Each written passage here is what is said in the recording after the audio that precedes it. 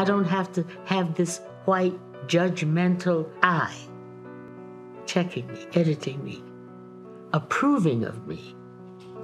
With celebrated novels like The Bluest Eye, Sula and Song of Solomon, Morrison showed the world that the literary canon is not the property of white male writers. Her books on Black identity in America brought her both critical and commercial fame. Morrison became the first African-American woman to win the Nobel Prize in Literature, and her novel, Beloved, won the Pulitzer Prize in 1988. The literary giant will be remembered for her giving voice to the silenced, breaking racial barriers and constantly working towards shattering white supremacy in all aspects of society. Now, to tell us more about the indelible mark Toni Morrison left on the world, Stephanie Lee joins me. She's an academic at Indiana University and the author of Toni Morrison, a biography. So, speaking of the biography, as her biographer, was there any significant moment or memory that has stayed with you over the years? I think one of the most interesting moments is the story that she tells about why she started writing.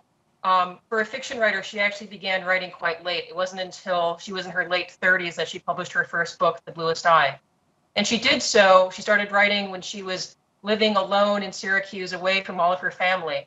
And she started writing primarily as a way to create her own community.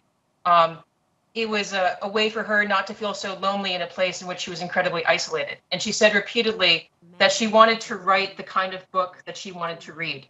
And I think that's how we should be thinking about Morrison's work, is that she was writing for herself and for an entire community that she felt that she cherished and belonged to.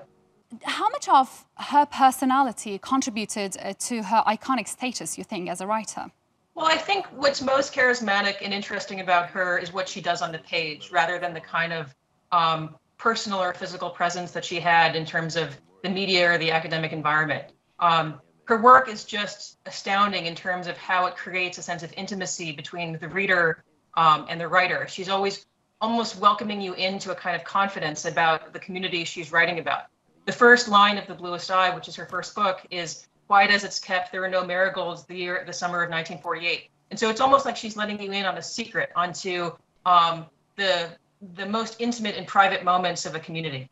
I would love to call her a feminist writer, because that's what she is to me, but we know that she sort of distanced herself from the title and she rejected being called a feminist. Why did she think that, you think?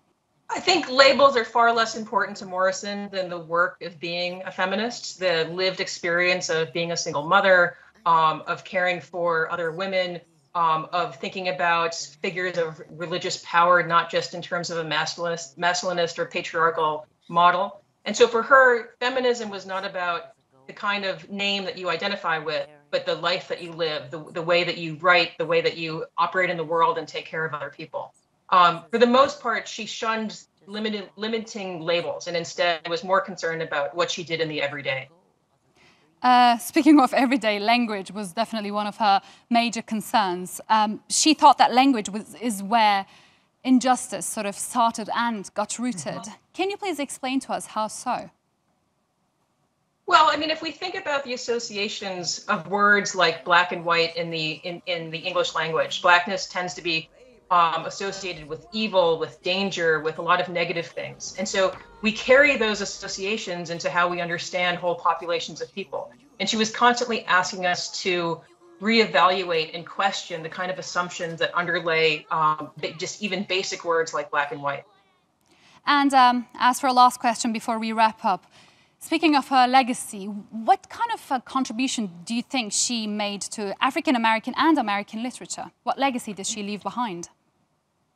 There are so many legacies she's leaving behind. I think one of the most important aspects of her as well is that she was fundamentally writing for an African-American audience. And that's something that generations of African-American intellectuals and writers had desired to do. But I think Morrison was the first to leave behind the desire to explain African-American life to a white audience. And instead, she asks white audiences to come to her, to understand the language, the nuances, the cultural codes of Black life without explaining them first. And so she was fundamentally writing for an insider African-American community.